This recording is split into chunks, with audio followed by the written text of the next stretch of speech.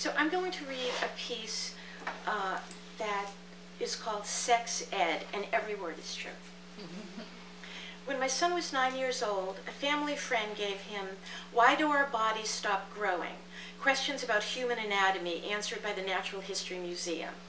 The illustrated book was a big hit, filled with the occasional half-goofy question like, "Is it true that you can eat an apple standing on your head?" or "Is the skull one big bone?"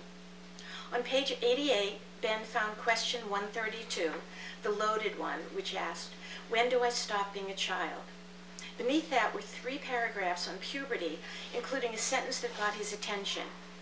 Quote, "Body changes in adolescence turn girls into young women who can have babies and boys into young men who can make women pregnant."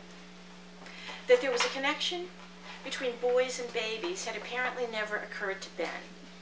How, he asked, incredulous, do men make women pregnant?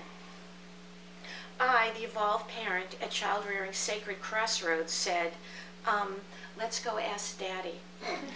And then, to prove it was science rather than cowardice, added, "He's a doctor."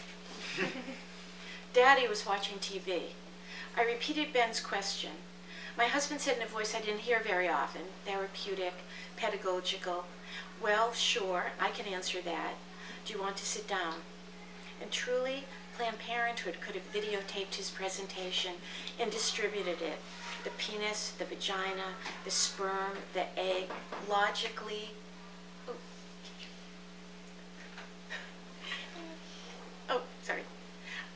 logically, calmly, no smirking. Ben listened and didn't interrupt. When Bob finished, Ben asked, not coyly, but suspiciously, "How does the seed get in there? Remote control?" Bob said no. The man puts his penis into the woman's vagina. After a few moments of contemplation, Ben asked, "Do you have to get naked to do this?" Bob said, "Yes, you did." "Did you and Mom get naked?" Bob said, "I believe we did." Our son stood up, exited the room, and yelled from the kitchen, "I'm never doing that." We waited for his return and his follow-up questions. I said, "That was excellent. You couldn't have done better." "We'll see," said Bob. A few days later, at the kitchen table, Ben asked me as casually as he could, without looking up from his breakfast, "How do girls get pregnant?" I said, "Ben, you remember, Daddy told you the whole story 2 nights ago." His tone changed to one of weary tolerance, as if I were the one who needed the refresher. Yeah, I know. The man takes a seed out of his tush and the woman eats it." "Well, why not?" Oh, hi. I'm reading this essay. It's called Sex Ed, so nonfiction. It's about my son asking about how do men make women pregnant. Well, why not? He had its own charm, and I was learning something valuable.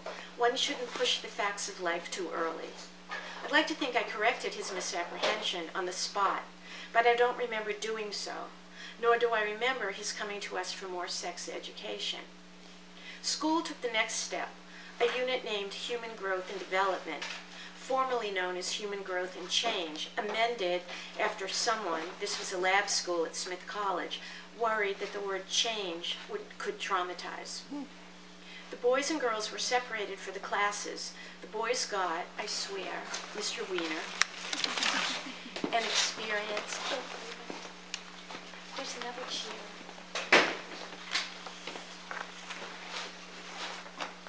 The boys and girls, boys got, I swear, Mr. Wiener, an experienced and married 6th grade teacher.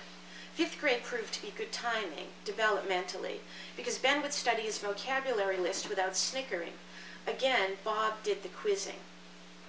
"Vulva?" I heard him ask evenly from the other room, to which Ben would answer equally clinically, "The external genital organs of the female."